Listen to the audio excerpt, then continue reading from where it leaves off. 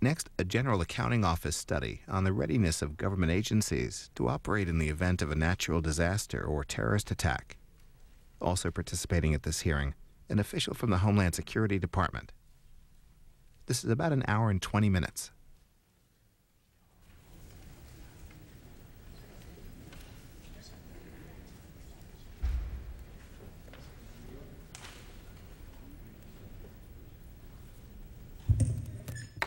Good morning. A quorum being present, the Committee on Government Reform will come to order. I'd like to welcome everyone to today's hearing on the status of federal government's continuity of operations plans. Today on the House floor, we're considering legislation laying out the framework for how Congress would continue operating in the event of a catastrophe. That's important. But let's be honest. The real, tangible day-to-day work of the federal government doesn't happen here. It happens at agencies spread across the nation, and ensuring their continued operation in the wake of a devastating tragedy should be considered every bit as important. Continuity of federal government operations planning became essential during the Cold War to protect the continuity of government in the event of a nuclear attack. Co-op planning has attracted renewed significance after the terrorist attacks of September 11th. Through a presidential decision directive and a federal preparedness circular, federal agencies are required to develop viable continuity of operations plans for ensuring the continuity of essential operations in emergency situations. Although it's a classified document, PDD 67 reportedly also designates the Federal Emergency Management Association, FEMA, as the executive agency for formulating guidance on executive departments' co-op plans and coordinating and assessing their capabilities. In July of 1999, FEMA issued Federal Preparedness Circular 65, FPC 65, which confirms its coordinating agency role, contains criteria for agencies to develop their plans, and designates timelines for submission of agency plans. Because of the critical nature of the ongoing threat of emergencies, including terrorist attacks, severe weather, and individual building emergencies, this committee requested the GAO to evaluate contingency plans of several federal agencies and review FEMA's oversight of those agencies' co-op plans. In February 2004, GAO issued a report that found a wide variance of essential functions identified by individual agencies. GAO attributed this lack of uniformity to several factors: lack of specificity of a criteria to identify essential functions in FPC 65, lack of review by FEMA of essential functions during assessment of co-op planning, lack of testing or exercises by FEMA to confirm the identification of essential functions by agencies. To remedy these shortcomings, GAO recommends that the Secretary of Department of Homeland Security direct the Undersecretary for Emergency Preparedness and Response to ensure that agencies develop co-op plans by May 1, 2004 and correct deficiency in individual plans. In addition, GAO recommends that the Undersecretary be directed to conduct assessments of co-op plans that include independent verification of agency information agencies' essential functions and their interdependencies with other activities. The committee is concerned about the seeming lack of progress we've made in the area of federal continuity of operations. If 9/11 was the wake-up call, then we haven't fully heeded the message when it comes to our planning. Although some progress has been made, and I commend Undersecretary Brown for his leadership on this, we still have a ways to go. We must do everything possible to address the co-op inconsistencies that exist across the board. Identifying and prioritizing essential functions with 100% compliance and accuracy is a must. Even if agencies can accomplish this, they still must be able to identify their key staffing requirements, lines of succession, resources needed, and what mission-critical systems and data must be protected and, in many cases, be redundant. Continuity of operations means more than keeping your website up and running.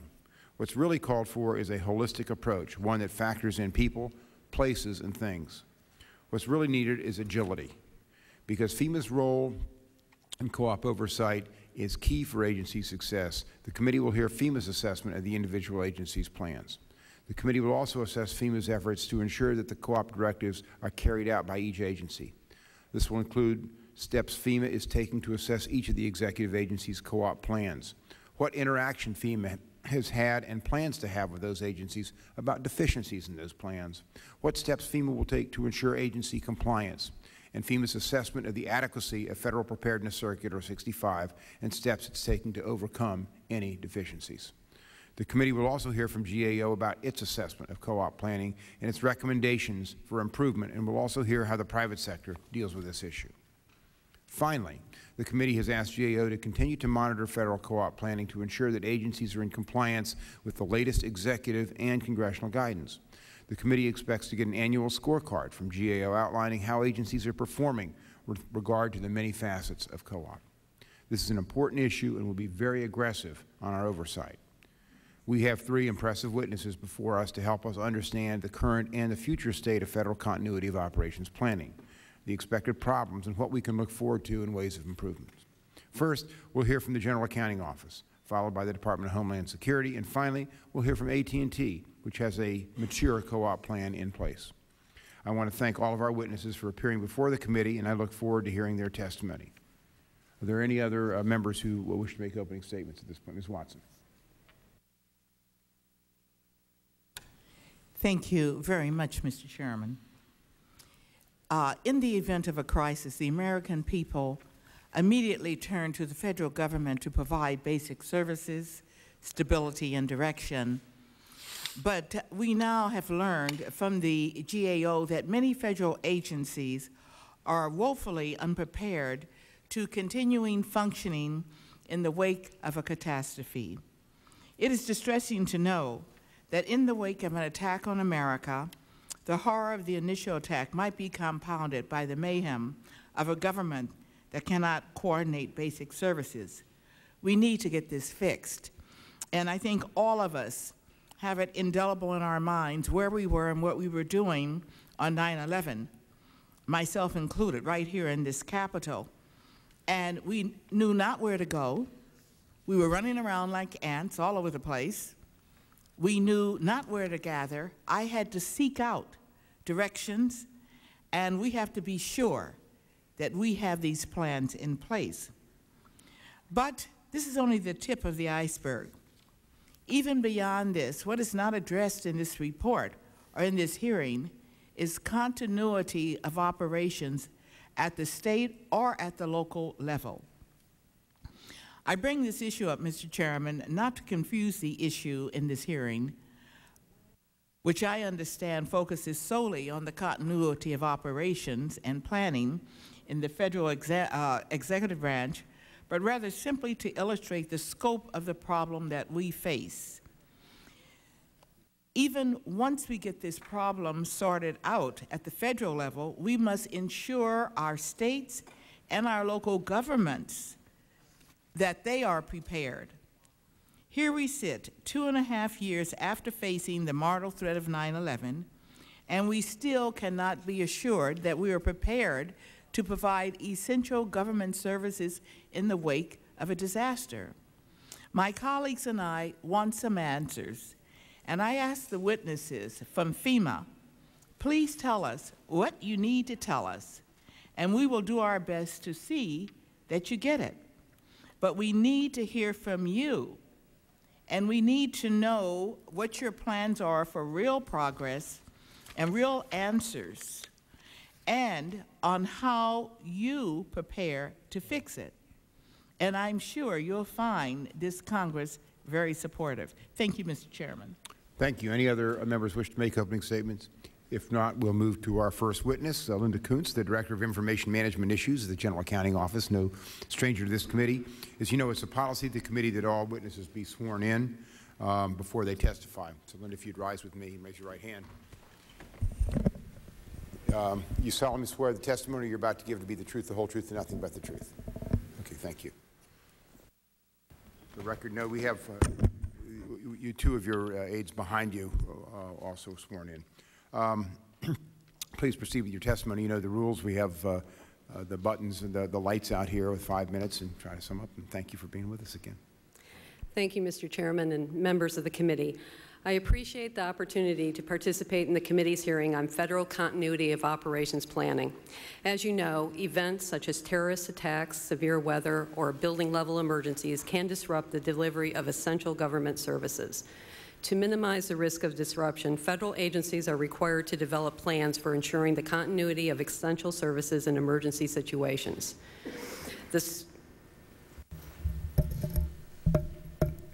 The Federal Emergency Management Agency, now part of the Department of Homeland Security, was designated executive agents for continuity of operations planning and issued guidance in July 1999. This guidance states that in order to have a viable continuity of operations capability, agencies should identify their essential functions. Identifying essential functions is the first of 8 elements of a viable capability and provides the basis for subsequent planning steps. Mr. Chairman, at your request, we assessed department and agency-level continuity of operation plans at 23 major federal agencies and reported the results to you in February. In summary, we found that, first, 3 departments did not have plans in place as of October 1st, 2002. Second, our assessment raised serious questions about the adequacy of the essential functions identified. Specifically, we found that 29 of the 34 plans that we reviewed identified at least one essential function.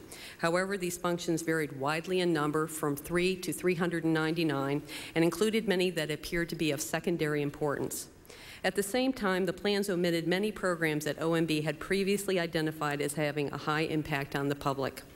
Agencies did not list among their essential functions 20 of the 38 high-impact programs that had been previously identified. For example, one department included provide speeches and articles for the Secretary and Deputy Secretary among its essential functions, but did not include 9 of 10 high-impact programs. In addition, although many agency functions rely on the availability of resources or functions controlled by another organization, more than 3/4 of the plans did not fully identify such dependencies. Third, none of the agencies provided documentation sufficient to show that they were complying with all aspects of FEMA's guidance. In our view, a number of factors contributed to these government-wide shortcomings. FEMA's planning guidance does not provide specific criteria for identifying essential functions, nor does it address interdependencies. In addition, while FEMA conducted an assessment of agency compliance with the guidance in 1999, it has not conducted oversight that is sufficiently regular and extensive to ensure that agencies correct deficiencies identified. Further, in its assessment, FEMA did not include a review of essential functions. Finally, FEMA did not conduct tests or exercises to confirm that the identified essential functions were correct. In discussing our report, FEMA officials, while maintaining that the government is prepared for an emergency, acknowledged that improvements could be made. These officials told us that they plan to conduct a government-wide exercise next month, improve oversight by providing more detailed planning guidance, and develop a system to collect data from agencies on their readiness.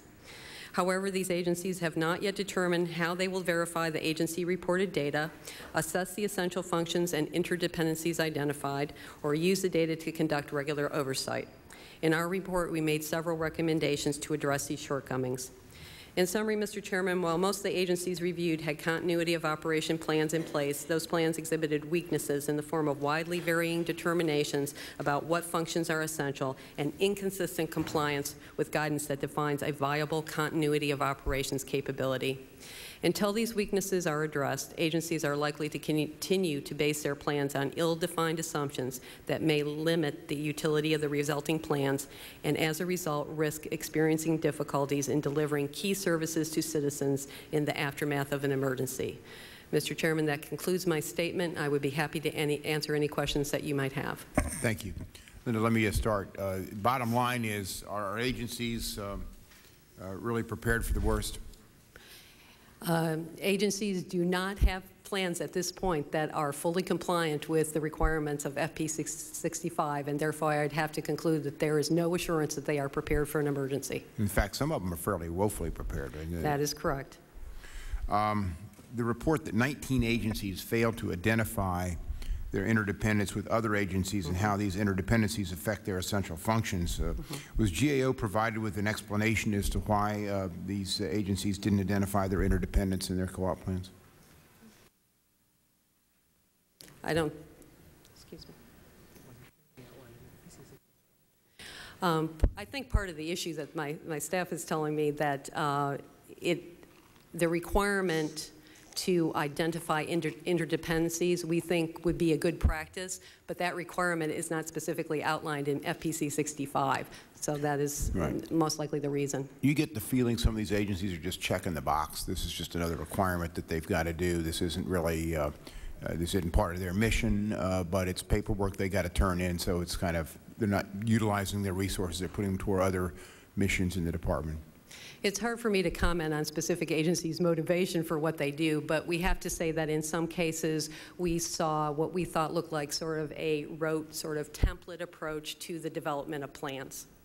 Yeah. I mean, I think one of the difficulties is both from the executive branch and the legislative branch, we put all of these different requirements on agencies, and it's hard for them to sort out what their priorities are. If they do them all, they'd never be able to get anything done, and so as a result of that, sometimes nothing gets done.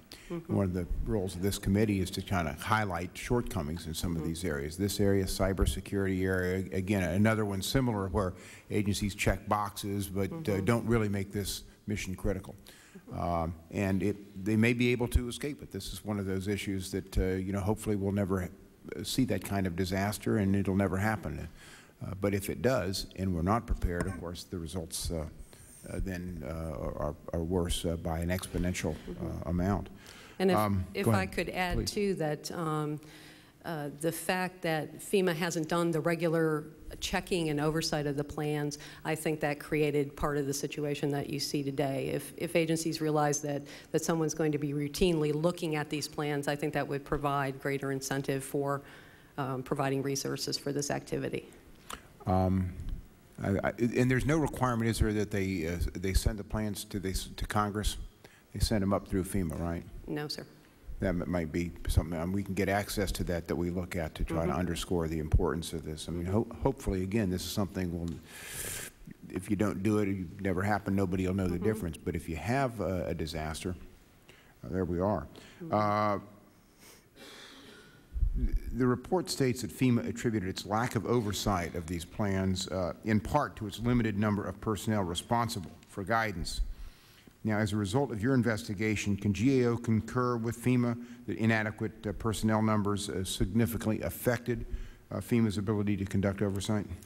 We didn't specifically evaluate the numbers of staff that would be necessary for FEMA to conduct this oversight activity. However, we do know that FEMA has, since we completed our work, undertaken a rather large effort to get many more people involved. So this should not be a problem going forward. Okay. Thank you very much. Ms. Watson?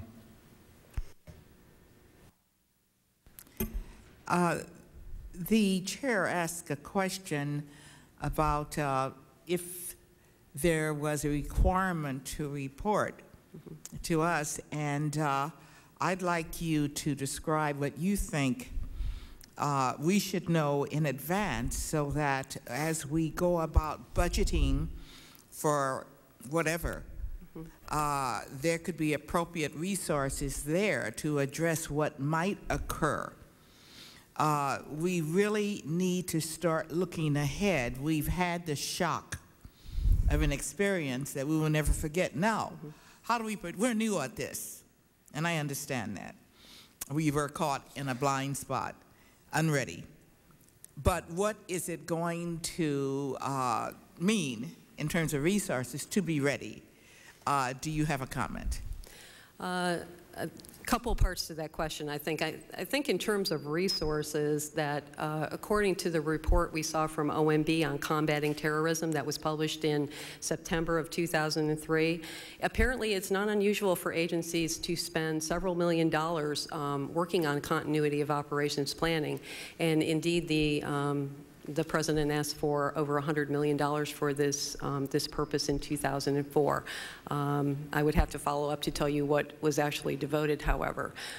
In terms of reporting to Congress, I think that one of the things that Mr. Davis has asked us to do is to set a baseline of continuity of operations planning efforts, which we have done with our first report. And in following up on that, hopefully you'll be able to see the changes that take place over time and to be able to influence those changes further.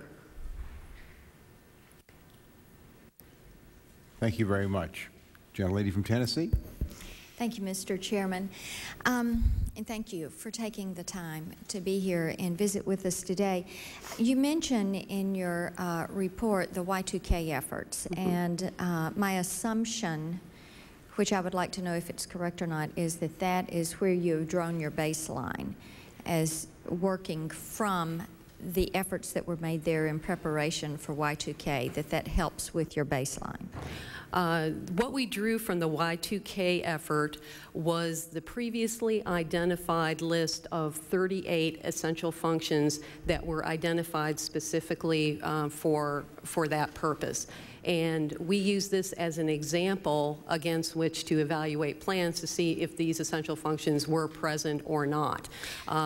We don't need to imply that this is the definitive list of essential functions, but we felt it was one strong example of where the government had already identified programs that were had a high impact on the public. Okay, now,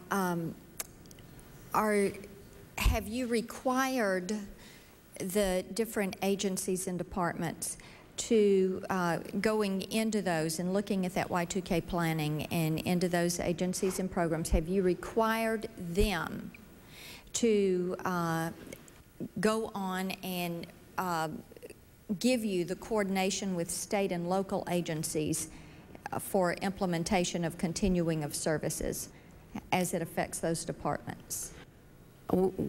We haven't yet looked at the issue of coordination between the federal and the state and local governments. Okay. What is the status of the agency's information technology that is needed to oversee these essential functions?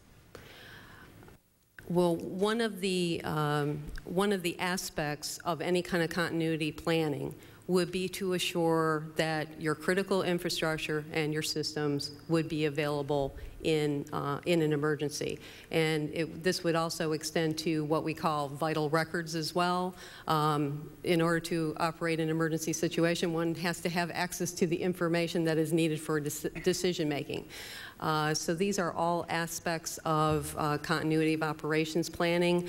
What we saw among the agencies, though, was frankly mixed preparedness in all these areas. Thank you. Thank you very much. Ms. Norton. Thank you very much, Mr. Chairman. Thank you for calling this hearing. It's an interesting hearing coming up today, especially since we have on the floor a continuity of operations bill. And I'm confused even by the GAO report, because all the dates I see go back to 1999. You speak on the first page about assessments of agency compliance conducted in 1999 and none conducted then. Now, again at page 5, reference to July 1999, and the assessments conducted should address any emergency or situation that could disrupt normal operations, including localized emergencies. Well, I'm really wondering whether anything that goes back to 1999 is relevant at all. That is to say, with the intervention of September the 11th, I'm not sure what FEMA would be reviewing.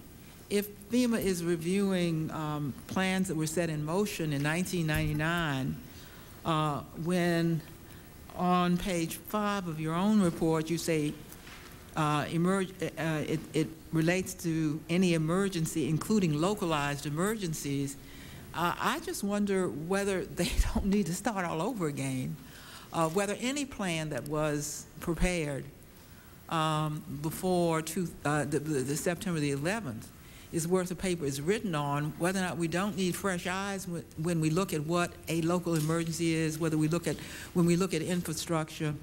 So I would like some sense from you whether you think we can actually pick up from 1999, or whether we ought not step back and essentially begin again. If I can clarify a little bit, the requirements first came into being for the guidance first came into being in 1999, and agencies were required to have continuity of operations and plan in place at that point for that same year. It was also the same year that FEMA did an assessment of the plans and gave agencies feedback as to strengths and weaknesses. And I think Oklahoma City may have occurred by that time. So I'm sure there was some sense that you could get a large emergency. But go ahead. And so that was the first round of plans, but I wouldn't want to lead you to believe that none of those plans have been updated since 1999. Some agencies have taken steps to revise their plans once or twice since then, but it varies quite a bit across the board. Certainly anything that went back to 1999 would need a significant reassessment before it could be brought up to date. And indeed, we found that regardless of when the plan had been prepared, we found that most of them did not hit the majority of the requirements. And, and in fact, we found not a single one that met all the requirements in their entirety. So all of them need a significant relook at this point. But I just wouldn't want you to believe that nothing has happened since then. Well, obviously at the agency level, one would need to particularize what the emergency planning was. I have no confidence that you begin by saying, hey, agencies, figure out what to do. I don't understand why there shouldn't be some overall. You talk in your report about the great disparities among these agencies. Much of that is to be expected. But without FEMA's guidance as to what constitutes a plan, what else could you expect? So I don't see how we can go back and criticize the agencies or even criticize FEMA for not going back agency by agency. My question is, why isn't there some general guidance as to what minimally an agency should be doing, its plan should be, with the agencies filling in the particulars, rather than this kind of ground-up approach and then us criticizing the agencies because somehow they are very different from agency to agency, as if that isn't exactly what you should expect if you haven't given agencies some idea of what continuity of operation should be all about. So, Mr. Chairman, I must say that I appreciate your calling this hearing, but I think we're just going at it the entirely wrong way. To say to agencies all out there, hey, you all come up with what you should be doing to continue your operations without some general guidance as to these are the basics, now fill in, does not give me confidence, particularly here in the National Capital Region. Well, let me ask that if there were an emergency, it could be handled. Didn't FPC 65 give out the basic guidance? Yes, FPC 65 provides basic guidance on the 8 elements of a viable COOP capability. However, isn't that also from 1999? Yes, that is from 1999. Well, that is my problem. That is my problem. I think the world has changed since September 11, 2001, and that was before 1999. That was after 1999. Ms. Coons, so I think there's a more radical critique than the GAO report is what I'm trying to say. Ms. Coons. I would just say that one of the things that we point out, I think, quite strongly in our report is that that the identification of essential functions is a very critical first step in doing effective continuity planning. If you don't do that right, it probably doesn't matter what you do after that because you haven't figured out what it is you need to deliver in an emergency. But we also point out that the guidance to agencies, although they've issued general guidance, it was not specific enough to agencies for them to identify really what an essential function was and get any consistency across agencies. And that was compounded by the fact that FEMA was not doing the regular kind of checking and oversight to provide their expertise, to lend their expertise to the development of these plans, and provide their broad view of what was going on government-wide. So I think our report does address some of the issues that you're identifying here. Well, thank you very much, and thank you, Mr. Chairman. Thank you very much. Ms. Davis. Thank you, Mr. Chairman, and thank you, Ms. Coons, for being here. You know, it seems to me that if we had the technology in place for telecommuting, that in the event of an attack here in Washington, for instance, people could work at home. So I guess my question is, have any of the agencies, when you reviewed their plans, have they considered or included telecommuting in their continuity of operation plans? That could certainly... Because that's been the hardest thing. We've tried to get agencies to allow telecommuting, and that seems as hard as pulling teeth sometimes. And using, you know, both the use of alternative facilities and the use of telecommuting could be a reasonable strategy to use in continuity of operation planning, depending on the kind of emergency that we're talking about. Well, if we had the agencies allowing the telecommuting now, it would be in place, and then there would be an answer to some of the problems for some of these agencies. My other question, you know, I heard you say that if FEMA or someone were doing, you know, reviews or what have you, then these agencies might get off the stick, I guess, is what you meant. And that bothers me a little bit, because are you saying then that our agencies don't do what we tell them to do unless they know we're going to check on them? But my real question to you, I mean, that was just a side note, because it bothers me to hear that. But did agency personnel responsible for developing the continuity of operation plans indicate why they have not followed the guidelines that FEMA gave them? I mean, the person in each agency who's responsible, did they give you any feedback? Well, there's a couple different classes of things going on here. I think first, in some cases, the guidance isn't very clear. And so agencies maybe tried to implement it the best they could, but it was predictably then inconsistent across the government. So you have some of that going on. In other cases, I think agencies told us that they had prepared their plan. It had been reviewed by FEMA in 1999. They thought the feedback they received was that the plan was all right. And frankly, I think they were surprised in some instances when we said, well, we don't think this meets actually the requirements or the guidance of FPC 65. So there was a couple different kinds of things going on there. Sounds like a communication problem, Mr. Chairman. It seems like we have that a lot in the federal government. I don't know how we can fix that, but thank you so much. And I would strongly suggest that we push the telecommuting if we can. Great. I think Ms. Davis's idea on the telecommuting is something that for agencies here, we need to do more of, and this committee will hold follow-up hearings on that. Obviously, if an office gets devastated, people don't need to be in the office in many cases to carry out their duties.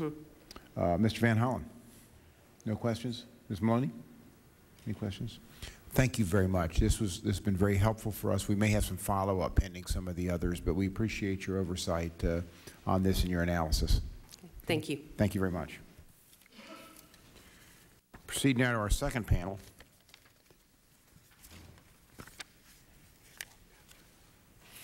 I want to thank Undersecretary Michael Brown, the Honorable Michael Brown, the Undersecretary for Emergency Preparedness and Response Directorate from the U.S. Department of Homeland Security, for being with us today.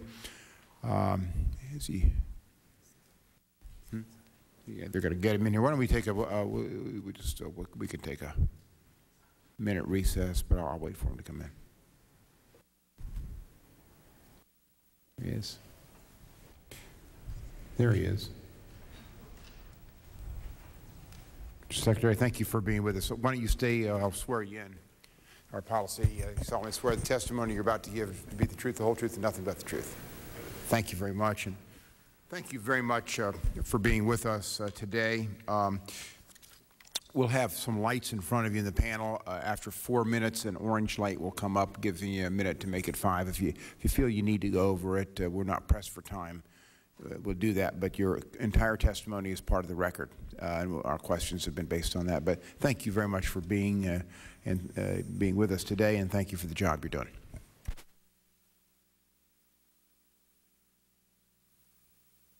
You have to make sure the microphone is the toughest part of the whole thing.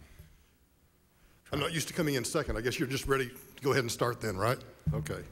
Good morning, Chairman Davis and members of the committee. My name is Michael D. Brown, and I am the Undersecretary for Emergency Preparedness and Response. Mr. Brown, let me just say, the reason we have you second is we have GAO first, and we give you the last word. See, sure. When they come in and skewer you. So it's really to your advantage to be in that position. Great.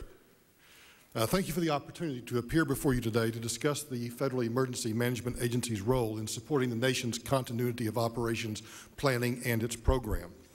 FEMA was designated the lead agency for continuity of operations planning for the federal executive branch by presidential guidance on October 21st, 1998. Among other things, this guidance requires federal agencies to develop continuity of operations plans to support their essential functions. FEMA's leadership role is to provide guidance and assistance to the other federal departments and agencies in this important area. We have taken this responsibility very seriously and have worked hard to provide this guidance. As the program expert for the federal executive branch COOP activities, FEMA and the Department of Homeland Security have made significant strides toward ensuring that COOP plans exist at all levels of departments and agencies. This effort entails our involvement with hundreds, if not thousands, of various COOP plans and close coordination with the General Services Administration. We have aggressively developed working relationships across the government to include the legislative and judicial branches to expand our efforts at providing advice and assistance to other federal departments and agencies in the COOP arena. We have established numerous interagency COOP working groups at the headquarters and at the regional levels. These working groups have opened communication channels across the government regarding COOP plans and programs and have helped organizations develop more detailed COOP planning in order to leverage capabilities and to improve interoperability. Moreover, we have developed new COOP testing, training, and exercise programs to help ensure that all departments and agencies are prepared to implement their COOP plans. Significantly, very significantly in fact, FEMA tested its own COOP plan and capabilities in December '03 by conducting exercise Quiet Strength. This headquarters COOP activation involved the notification and relocation of nearly 300 FEMA personnel on our emergency relocation group, and it successfully demonstrated our ability to perform FEMA's essential functions from an alternate site under emergency conditions. We are now leading the interagency exercise Forward Challenge scheduled for next month. This full-scale COOP exercise will require departments and agencies in the National Capital Region to relocate and operate from their alternate facilities. Some 45 departments and agencies plan to participate in Forward Challenge. A prerequisite for their participation is for each department and agency to develop their own internal Forward Challenge COOP exercise. As a result, there will be approximately 45 separate but linked COOP exercises conducted concurrently with the main Forward Challenge event. Because of these internal exercises, Forward Challenge preparation has cascaded across the country, with departments and agencies as far away as Fort Worth and Seattle participating. Our support for COOP exercises and training is not limited to the Washington, D.C. area. Working with the federal executive boards, FEMA has conducted interagency COOP exercises in Denver and Chicago, and additional exercises are scheduled in Kansas City on April 29th and in Houston on June 14th. To help facilitate this effort, FEMA has developed a generic interagency COOP exercise template that can be easily adapted for use in the field. Mr. Chairman, you have specifically asked me to address what steps FEMA is taking to address each of the executive agencies' COOP plans and what steps we are taking to address deficiencies in those plans. Through our strong working relationships and through new and ongoing COOP initiatives, we are leading the government's COOP program to ensure improved coordination and provide enhanced planning guidance. FEMA established the Interagency COOP Working Group in the National Capital Region, comprised of 67 separate departments and agencies. This working group includes the Library of Congress, the GAO, the United States Senate, the D.C. Department of Transportation, the United States Court System, and the Metropolitan Washington Council of Governments. At the regional level, FEMA has used a phased approach to establish COOP working groups with many of the federal executive boards and federal executive associations across the country. In addition, we are revising the Federal Preparedness Circular for COOP. The goal is to have a single source document that all departments and agencies can refer to for their COOP programs. The new Federal Preparedness Circular incorporates many of the GAO's recent recommendations for improvements. It includes detailed information on how to identify essential functions and discusses the importance of interdependencies between departments and agencies. Mr. Chairman, the ability of the federal government to deliver essential government services in an emergency is of critical importance. In general, we agree that improved planning is needed to ensure the delivery of essential services. However, I unwaveringly believe the federal government is currently poised to provide those services in an emergency that requires the activation of COOP plans. Mr. Chairman, thank you for your time. I'd be happy to answer any questions you may have. Thank you very much. Just to start off, I was pronouncing it co-op plans. You're pronouncing it the COOP plans. And the reason I called it co-op is because chickens are in charge of the coop, and I didn't want anyone in the administration to cry foul at what I was doing, which is exactly what they do. I mean, obviously, we don't want agencies. I can't compete with this. We don't want the agencies to wing it on their coop plans. So we're going to risk ruffling some feathers here today. But I think it's fair to say the administration's proposals so far are nothing to crow about. Let me ask a few questions. Okay. And of course, I'm ready to fly the coop, so. Okay. Everybody acknowledges that the first and most critical element of any COOP planning is the identification of every essential function that an agency performs and will attempt to maintain in case of an emergency. But GAO reports that individual agencies' identification of essential functions really vary widely.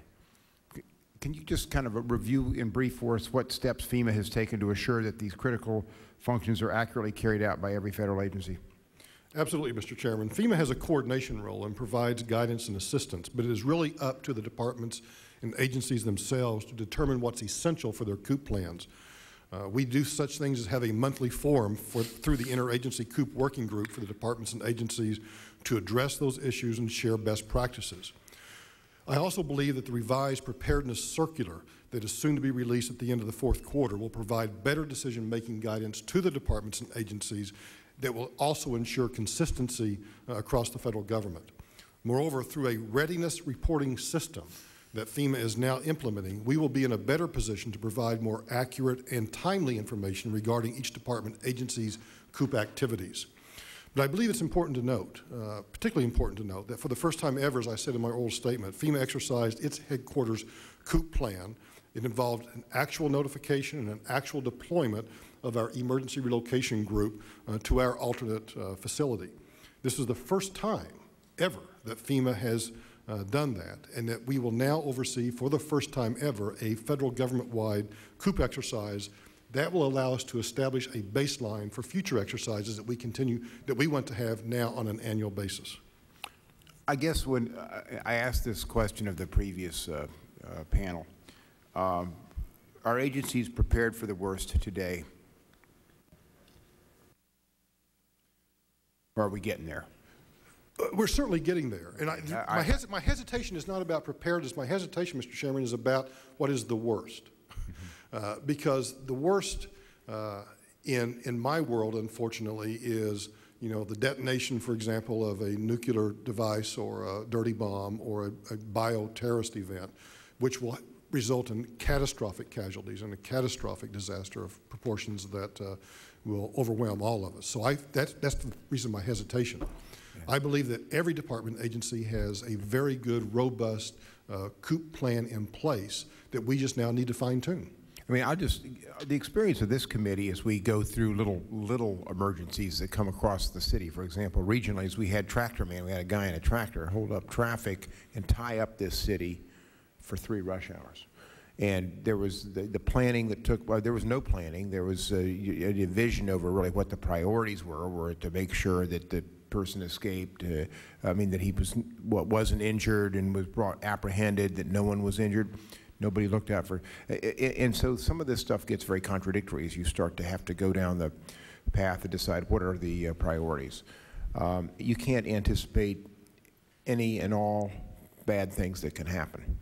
No, but I think based on the template that we've put together and the revision of the federal preparedness circular, that we will be able to provide them with a template that allows them to respond to almost any kind of disaster. Mrs. Norton's concern in the previous panel was that we were dealing with a circular from the executive that was a 1999 circular before 9/11. On 9/11, I can tell you we certainly weren't prepared on Capitol Hill. We didn't know who to call. I mean, we're kind of irrelevant to the process, though.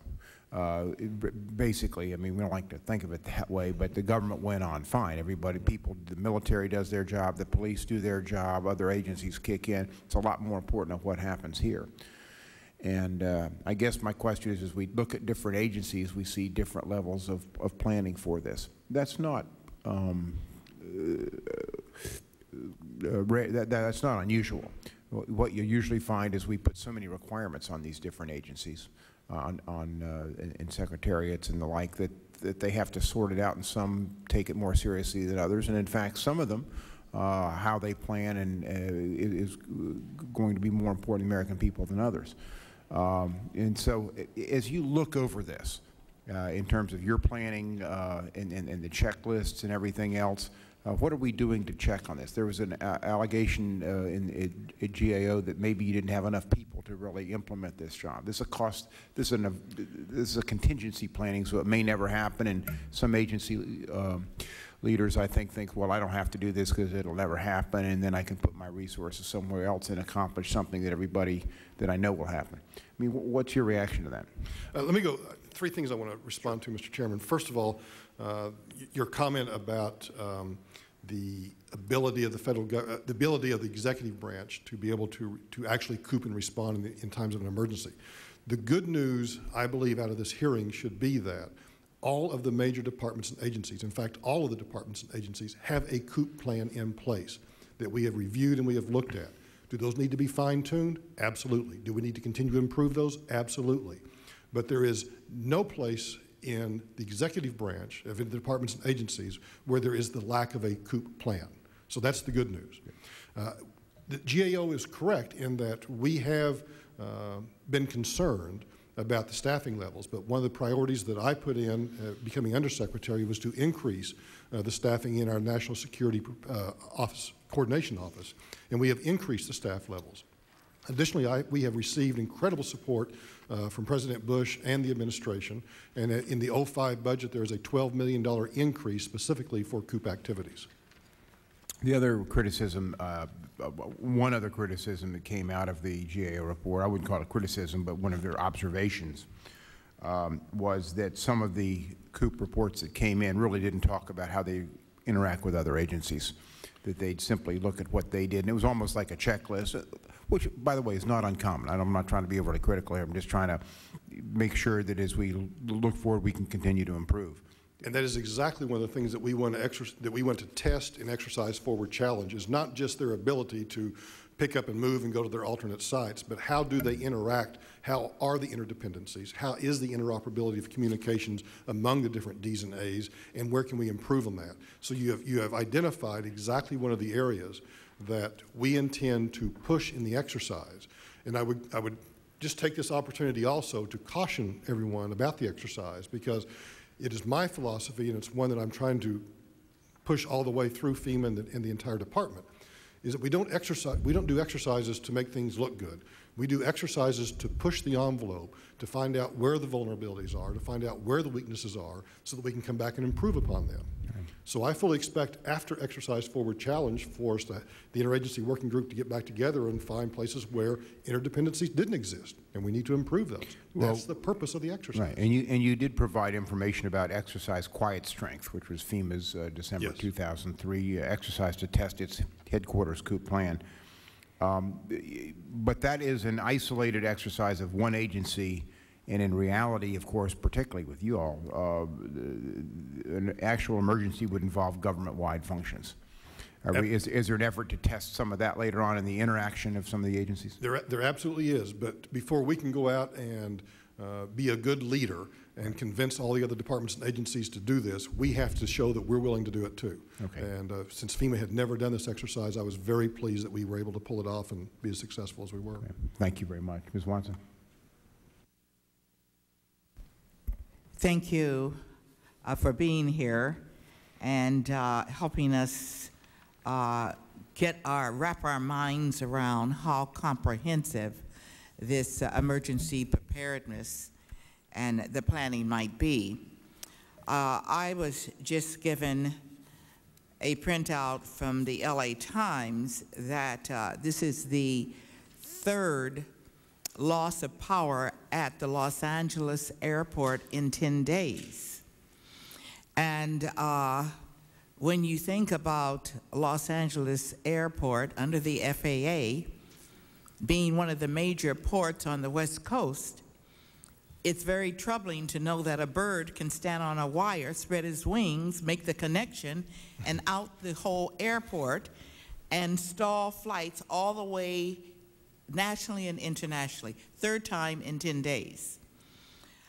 My question is, in your interagency efforts, is it the FAA then that would be able to take a look at all of our airports? And it seems to me that, I can't really understand how a bird could do this 3 times in 10 days and where our backup systems are. And I assume it wasn't the same bird. No, I think that bird has been, is toast. Right. But, it just seems like this is a weak spot, a soft target for terrorists. And they can send a bird up, and knock out the whole system. And this is one of our major international ports. We're Pacific Rim.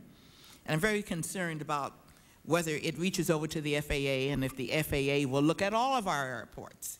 Because it seems to me on 9/11, the airport was the scene, the launching of a terrible disaster that we've never had before and we were not prepared for.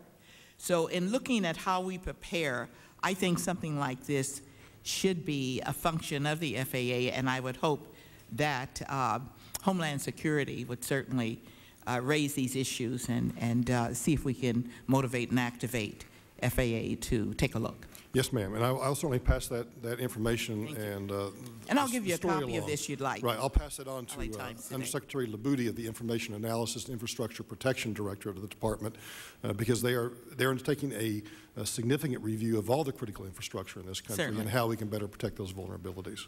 Thank you very much. Thanks. Ms. Watson, thank you very much. Ms. Maloney, any questions?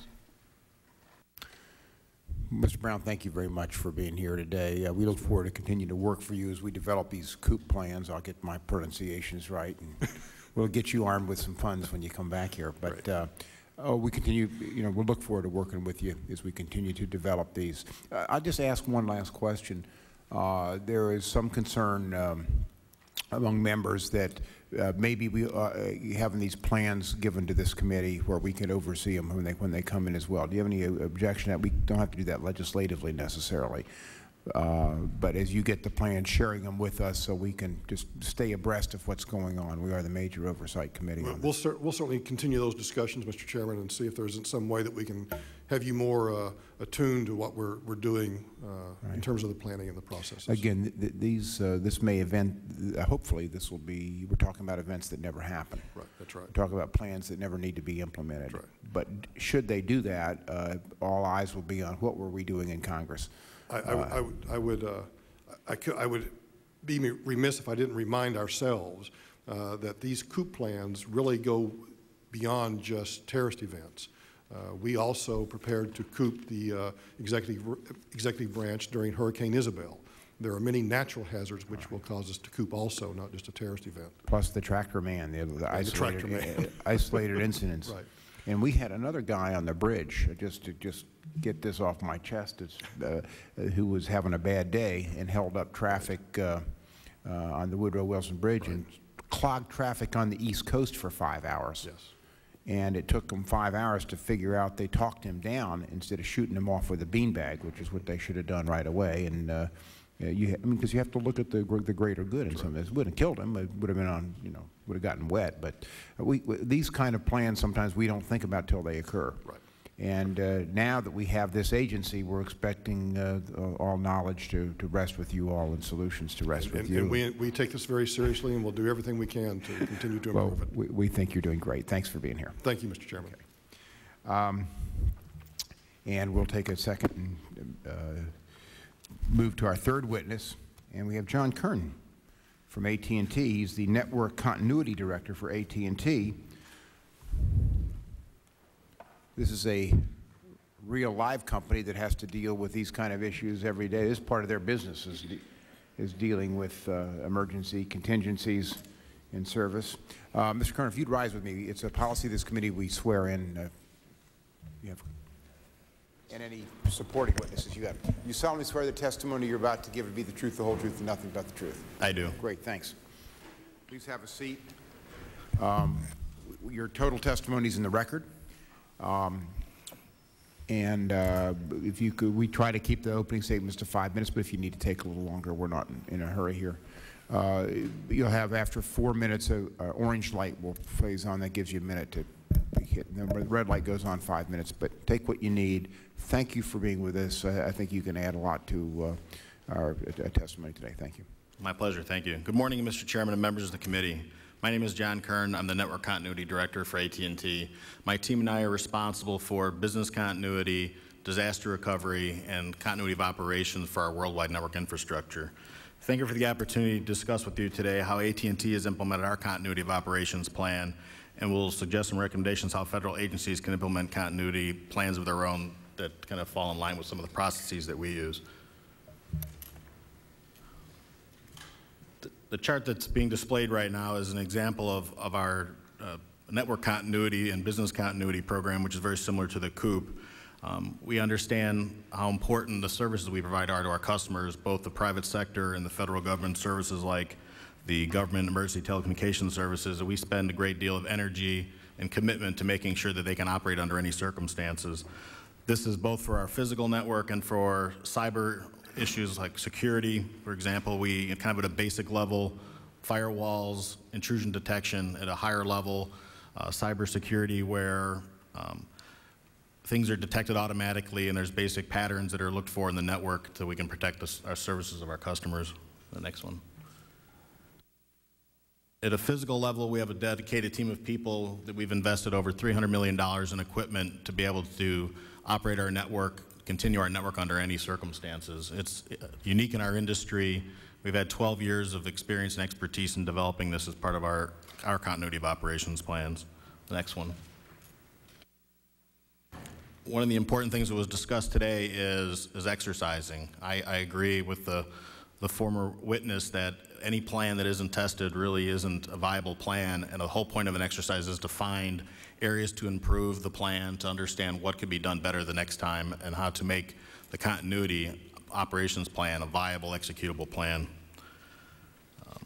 We realize it's a long process to do continuity of operations, business continuity. It took a substantial effort and discipline on our part to get this far with our plans and our commitment.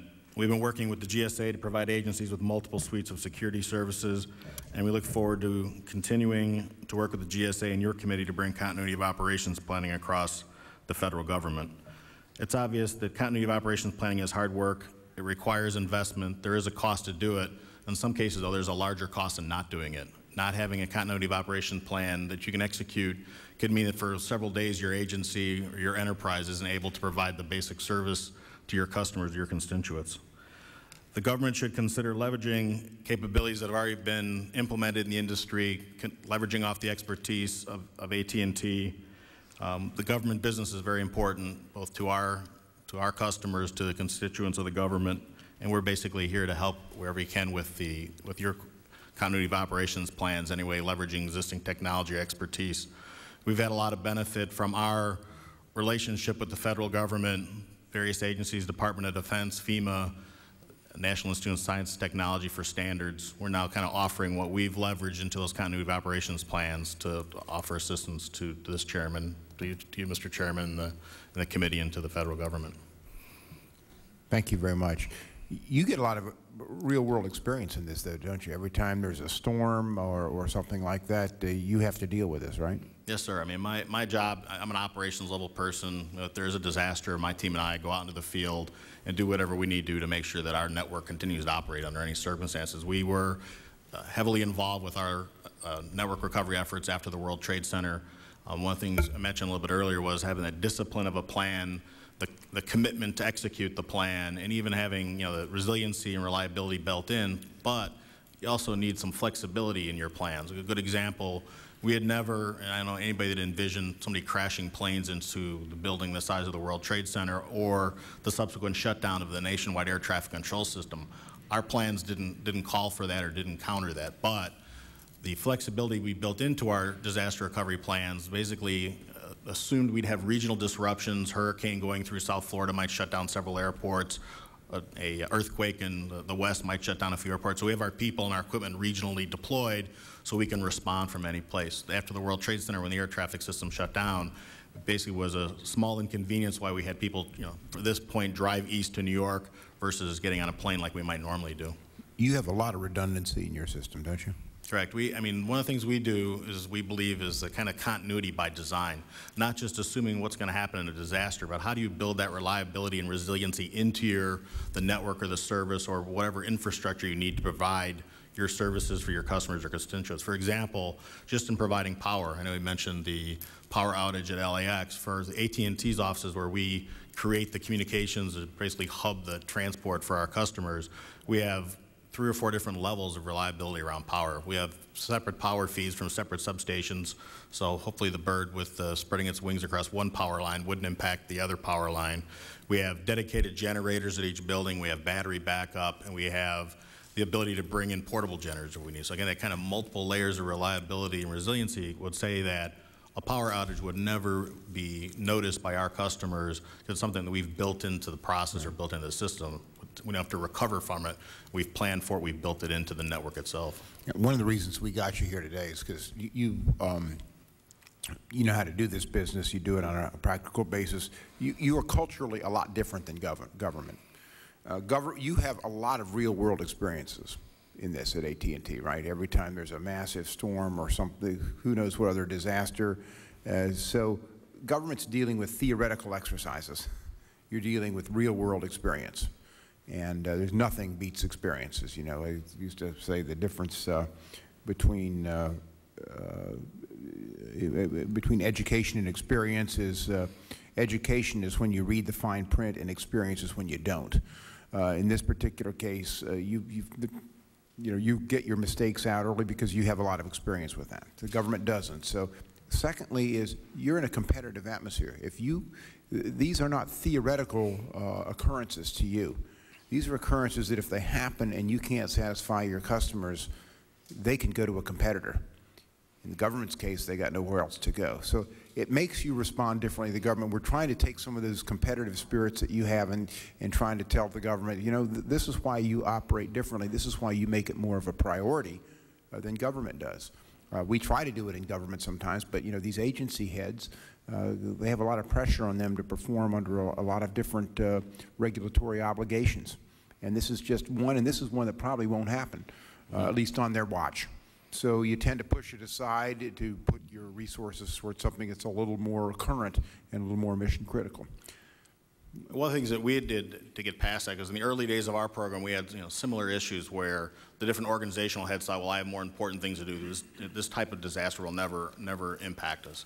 So one thing that we set up that's part of the process I displayed earlier was kind of that governance structure, is what's the set of rules and standards around what every organization, in the case of the government, what every agency has to do. And then probably most importantly, and one of the functions that we perform would definitely be a good idea for the government is, in our case, it would be a business impact analysis. In the case of the government, it might be a operations impact analysis. Understand across the entire enterprise, across the entire government, what agencies are responsible working together to provide certain key services and functions to the constituents. And then how do you address continuity of operations based on those critical services, not just on an agency level. And the other piece that we've introduced over the 12 years that we've been doing this is an idea that this is part of a person's function, this is part of their job. And for us, for a private enterprise, it goes to the future funding they receive, it goes to their pay, future promotions, it's all part of, in a sense, how they're graded. And it's another important piece is a common report card. I mean, if you have checklists, it's one thing. The next layer down is probably look at what's the report card so you know that a level A from a grade A for one agency means the same as a grade A for another agency, and you do the exercises that the gentleman from FEMA mentioned that are across multiple agencies, again, kind of driven to a specific service, not just a grade That is agency. an excellent point. It kind of mystifies me when you have a great intelligence failure or something in the government, nobody gets fired. You have it at AT&T, and you have a lot of people moving their jobs out. And we just react differently. And you know, I'm not arguing one's necessarily better than the other, but we could use a little more of, I think, the AT&T culture and the private sector culture sometimes in government in staying ahead of the curve on some of these. But because we're not in a competitive mode, we tend to be more reactive than proactive. And that's the same in terms of, you talk about incentives for your managers. There's no incentive for getting this plan down and having a great contingency plan. They're going to care more about current operations and what are you doing currently. Mm-hmm. So, I mean, I think that's the point you're making. I think it's good. You also have to deal with a lot of changing technologies, don't you, in telecom at this point. The move to wireless, you have to work, instead of interagencies, you have to work with your competitors in some cases, don't you? Your line sharing and those kind of issues. How does that work? Correct. I mean, the one issue is, you talked about changing technologies. In some cases, changes in technologies presents a challenge.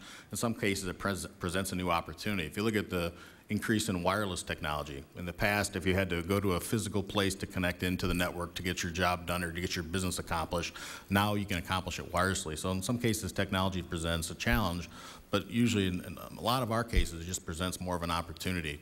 In the case of government, there's just more opportunities to leverage what's already being developed out in the private industry to do a good COOP plan. You know, if you imagine, you know, the great advent in, you know, 802.11, you know, kind of wireless LANs and just wireless cellular voice technology, it allows you to set up your continuity of operations sites in places you might not have been able to get landlines to. As far as the question around the cooperation, one of the things that we do through the Department of Homeland Security, there's a National Coordinating Center, and that's the one place in the industry where we can work together in the event of a real disaster or an event that would impact the network, like the power outage last summer, where we can get together to coordinate our activities to make sure if there's any mutual aid that makes sense, where can we offer assistance where another carrier might not have enough generators or enough manpower to get a certain task done. So, you know, what places in the federal government offer that place of coordination and command and control that the telecommunications carriers get through the National Coordinating Center is another question they could kind of bring to, is that FEMA's role or not? Has anybody from the government come and asked you and say, what do you do for your COOP planning? Anybody consulted with you, said, just you guys have to go through this, you've been through a lot of natural disasters and the like? Personally, I've had dealings with several different agencies about their COOP plans, either reviewing them, offering suggestions on things that could be done, or in some cases, a lot of cases, we'll receive requests from government agencies to understand how the services that we provide, use something like an ultra available, which is a way that we can distribute technology across a given metropolitan area to make sure that you don't have, you know, a point-to-point facility that's going to impact your ability to operate your enterprise. This gives you kind of a ring of capability, a place where you can operate your service in different places. So we'll have requests from agencies to provide technology or to provide capability that they can use in their COOP. So we've kind of had all different flavors, and I think the most agency I think we've dealt with the most on it has been the GSA, where again, part of FTS 2001, there was a whole level of specific security applications that ranged 4 different levels of security that agencies could use to implement security needs.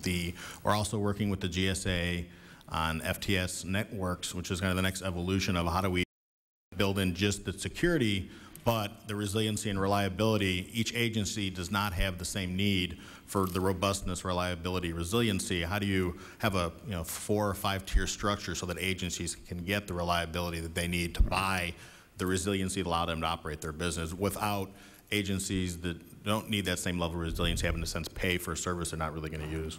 Good. Well, thank you very much. Ms. Watson? I want to sincerely thank you for being here, Mr. Brown. Mr. Kern, but thank you. Excuse me, Mr. Kern. Thank you.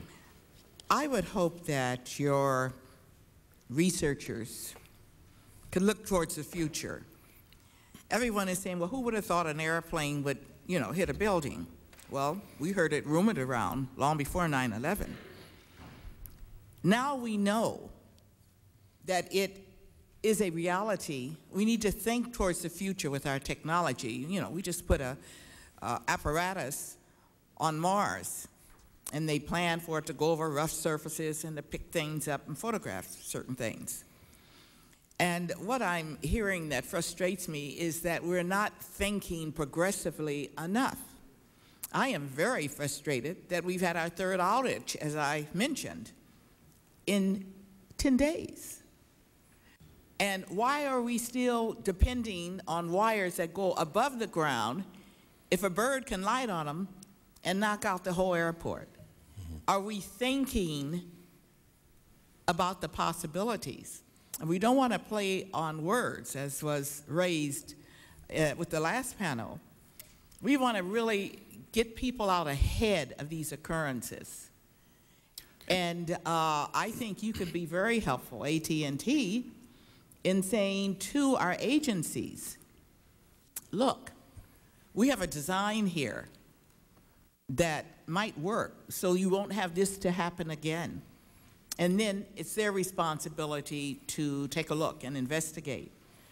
I would hope that you, and I know the competition is high, but come out ahead of all the others with a way to avoid, and I think a power outage can be avoided if we think more progressively and more scientifically. Maybe we ought to contact NASA, because apparently they have planned for all contingencies when they put a spacecraft up. But I just want to encourage you to impact on us in government, and I think the chair was absolutely right. You know, we don't have the experience, and we don't get into the business of detecting things before they happen. We have not been in the business of doing that. We can make policy afterwards. But I do think we're going to have to go out to the utilities, go out to private industry, and say, help, and present to us, to FEMA, to the COOP or co-op or whatever you want to call it. You know, these are some things that government ought to invest in. And so I want to thank you for coming, Mr. Kern, and just put that out. I really don't have a question. It's more or less, you know, a recommendation to you to come back to us. And Ms. Watson, let me just say to stick with the puns, but to keep them on subject, and the birds and the wires is, you can't do this on the cheap, would be my okay. It's very good. It's very good. That? Yeah, you have to do it on the cheap. I was going to, you know, in my opening remarks mentioned in my extra kind of capacity I have 7 acres in New Jersey. I have about 9 hens and a rooster, so I'm familiar with coops both at a business level and kind of a personal level. But it didn't seem right. But now that you're going to throw cheap into the bargain, you know, maybe. But you know, definitely, you know, we're definitely willing to assist the government wherever we can. You know, we have over the 100 years that we've been around as an enterprise, AT&T has developed a very comprehensive set of standards around things like physical infrastructure. How do you power an enterprise that's important to you? How do you back that power up? What do you do around cybersecurity, physical security? How do you have continuity of operations plans that really take into effect, you know, where you can bring your people to, what kind of work they're going to need to do, you know, the impacts of things like telecommuting.